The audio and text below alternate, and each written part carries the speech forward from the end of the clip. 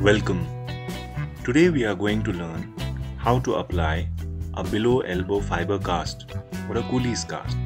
For it we require a cotton soft roll, a stocking net and a fiber cast. Now this patient had an undisplaced distal and radius fracture, which was an extra-articular fracture, and we decided to put a below elbow fiber cast. So before application of the fiber cast, the site is thoroughly cleaned and dried.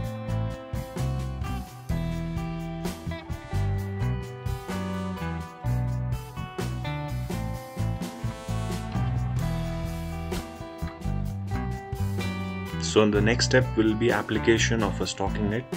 I'm making a small opening for the thumb. Now this layer of stocking net, it is usually applied next to the skin and it has several functions.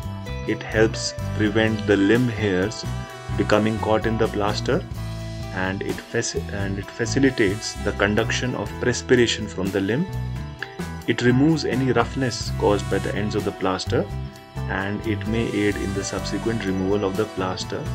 After the plaster has been applied, the stocking net will be turned back, which I'll show you in the upcoming video. Here I'm applying an antifungal dusting powder over the stocking net so as to prevent itching after the cast. So after this, a layer of cotton soft roll is being applied over the fractured part of the patient. Now the most important part is that we have to keep the stocking net and the cotton, we have to apply it in such a way that there should not be any wrinkle. So one has to take a lot of care in applying it very cautiously so that there are no wrinkles. So I have applied just 2 layers of this cotton. This is a soft roll cotton pad 4 inches. Now after application of the soft roll, we will apply the fiber cast. This is a 4-inch fiber cast. Some people use a 3-inch fiber cast for the forearm fractures.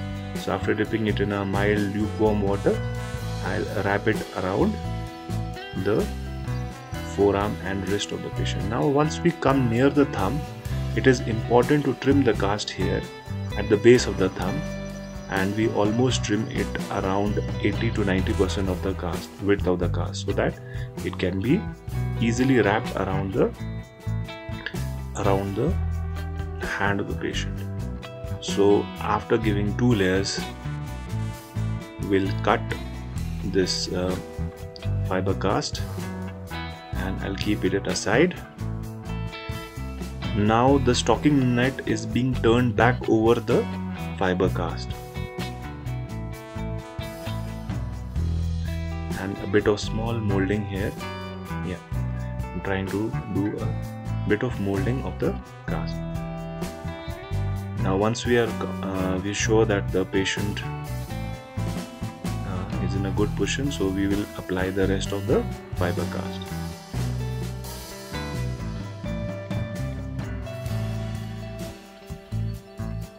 So here again, once we reach the thumb, we'll cut it, and we'll cut it almost around 90% of the cast, width of the cast will be cut, so that we'll wrap it around the hand of the patient, and then we'll go across the wrist and we'll end our fiber cast here.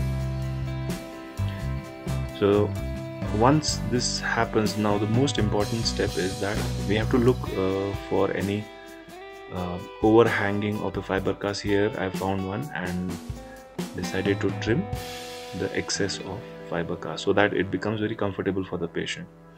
Now once it has been done, the most important step will be the molding of the cast. Here I'm taking use of some water and I'll be gently molding the cast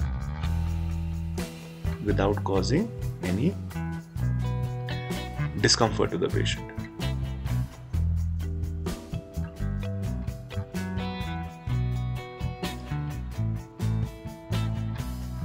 Now the patient should be comfortable while flexing the elbow and extending, and all the fingers should be comfortable and moving. So here is what is important in a below elbow fiber cast, that it should not extend beyond the distal palmar crease, and the metacarpophalangeal joint should be free, so that the finger movements can be allowed and they should be comfortable. Patient should be given instructions that the plaster should neither be too tight nor too loose. We have to keep the limb elevated in a sling or an arm pouch. We have to keep moving all the fingers, elbows and shoulders, and watch for swelling of fingers, finger discoloration or increasing pain which is not responding to usual dose of analgesics. Have to report to hospital as soon as possible. I hope you liked the video. If you did, kindly share, subscribe, like and comment. Thanks for watching.